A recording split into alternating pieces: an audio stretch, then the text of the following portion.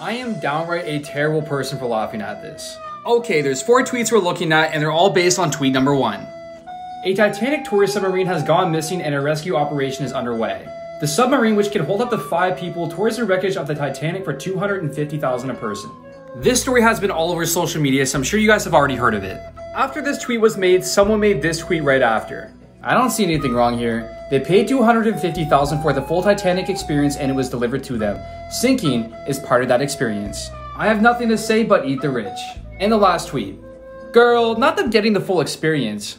I can't believe someone made a tweet like that. Also, after their sinking experience, does that mean they get to do a meet and greet as well? Too soon?